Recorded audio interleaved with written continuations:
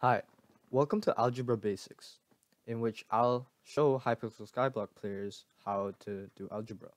So, if you're probably watching this, you're probably watching for, I guess, fun, or it's because you're in elementary or middle school. But I really doubt that you're in elementary or middle school, but I wouldn't be surprised since Hypixel does appeal to a much younger audience.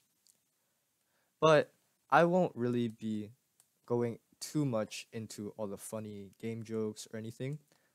What I'm doing here is to really actually teach you Hypixel Skyblock players real algebra. But I will be using some Hypixel Skyblock examples left and right just to keep you guys there and not just clicking off, because I'm pretty bad at teaching. This is my first video after all, so I'd be open to any suggestions. So, algebra. Algebra is basically the study of mathematics in which variables or letters represent numbers and you basically have to solve for those letters. So, let's go into how an algebraic equation is laid out and how we can solve them. So, table is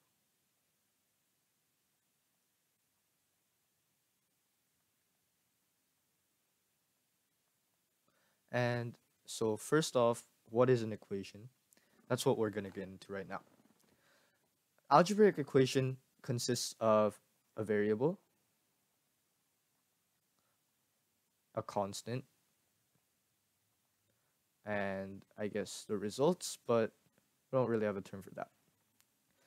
And in a general sense, it's also composed of an expression and the whole equation. So to start off, you might be asking, what is the difference between an equation and an expression? An expression contains all like a bunch of terms without an equal sign. So you'll be asked to simplify or evaluate, but you won't be asked to solve for anything.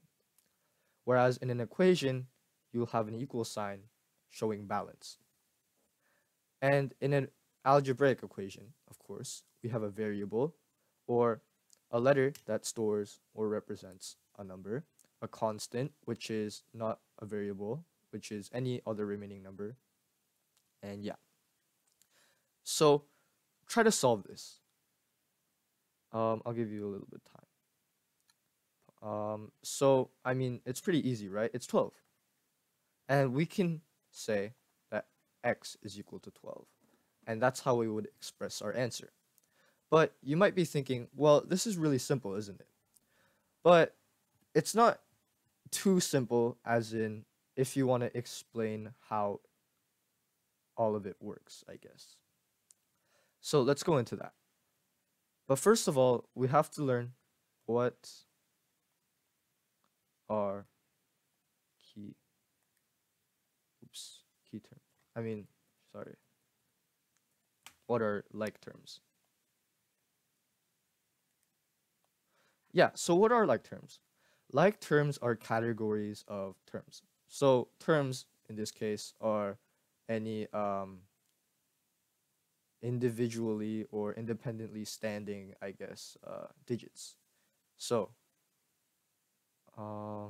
let's start off with x versus 10. What's the difference between the x and the 10? I mean, of course, they're variables and constants, but it's not like you can really add them together. Of course, you can add them together as an expression, but you can't really mash them into one number. It's not like you can just get 10x. For example, you have 5 enchanted blaze rods and 5 and sorry. Yeah, 5 ender pearls.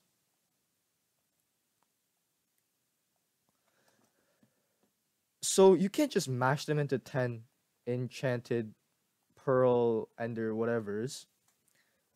That's because they don't stack, right? You can't just stack two non-items. I mean, non-similar items. So we have to express them as an expression, I guess. And so let's go into now solving equations. So, oops, okay. Sorry if I'm not neat here. So, how to solve them? Well, let's go into the basics. The basics are that we have to, or I guess the general rule of thumb is to have this variable as a single digit or single thing. So basically, by the end, we have to have it isolated by itself on one side versus a single number on the other side. And it has to basically represent that value like we have over here. So for example, let's have 5x is equal to 20. By the end, we have to have x is equal to something. But how do we explain that? So it's pretty easy. You really just have to do the opposite to isolate this x on both sides. So we get x equals 4. And keep in mind that there's no 1 here, but there really is a 1 here. It's just we don't really write a 1 because we already know it's multiplied by 1, you know? So let's go into 4, I guess, basic types of these. And I'll be going into more, I guess, steps later. But right now, we're just going to learn one step. Equations. I'll definitely go in further in another video. But since this is just the basics, let's start off with x plus 2 equals 10. X minus 2 equals 10. And 2x is equal to 10. And x over 2 equals 10. So think about it. You could probably do all of these in your head, but that's not what we're after. We're after showing all the work and then getting everything. And that's probably what all of your teachers want or have wanted if you're just reviewing a video. So, opposite. We have to do it on both sides. The reason why we have to do it on both sides is so that both sides are balanced. So, for example, we have a scale, I mean. We have 2 apples on both sides of the scale. If we take out 1 apple, the scale won't be balanced anymore. It will be going up in the favor of one side. So kind of the same case here. We have to do it on both sides or it won't really represent the true x value. And so once you do it, x is equal to 8. And so you might be thinking, okay, so you just need to add here, right? And yeah, you do need to add there. That's really it. Basically, x minus 2 plus 2 is x plus 0, right? And 10 plus 2 is, of course, 12.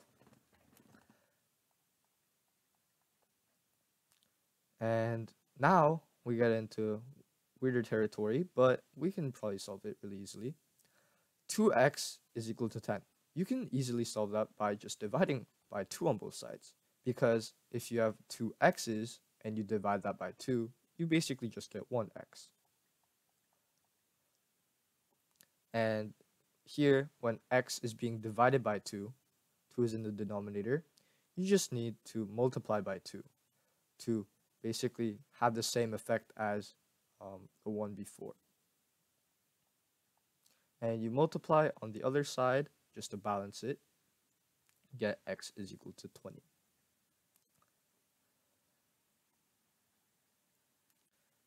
So, to review, we want to subtract when there's adding, we want to add when there's subtracting, we want to divide when there's multiplying, and we want to multiply when there's dividing.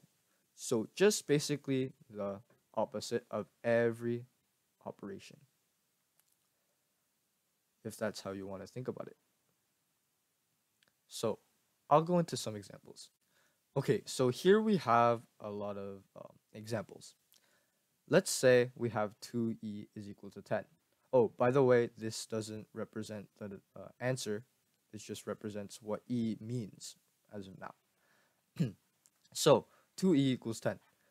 Let's say a zealot farmer gets 2 summoning eyes per hour, and e, since it represents hours, and we want to have 10 by the end of the session. How many hours would the zealot grinder need to grind to have 10 summoning eyes at the end of the session? So since we dropped 2 eyes, we want to express this in our own work. Wait, before you do this in your head, I want you to pause, grab a sheet of paper, and solve this out. Okay, I'm gonna start solving. So you divide by 2 on both sides. And if you got e equals 5, or 5 hours in this case, then you're right. Otherwise, I'm either explaining something wrong, or you're just not reviewing good enough. So, X. X is a total profit that a co-op of 3 gets from, say, auction flipping. And each one of them wants to have 72 million coins. And let's just say, I mean, X is a total profit in millions then. And so, since they want 72 mil each, what's the X value, the total profits that they've reaped? And so pause the video here.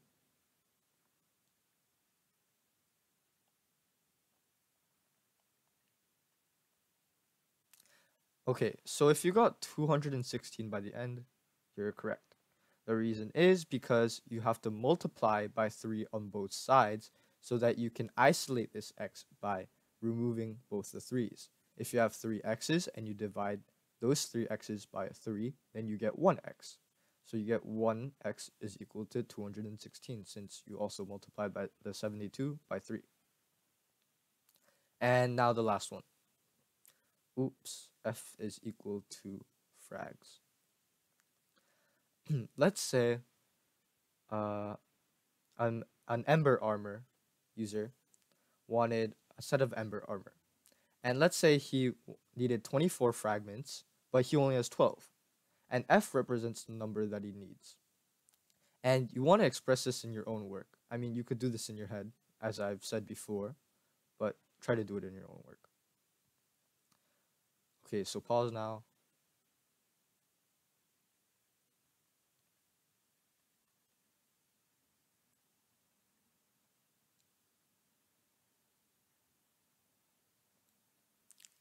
So if you got an f is equal to 12, you're right. Let me know what kind of video you guys would want next. This video was a more algebra, math-based video, but I do have a little bit of Skyblock knowledge under my belt, so I could go into a video about auction flipping as well. Hope you enjoyed.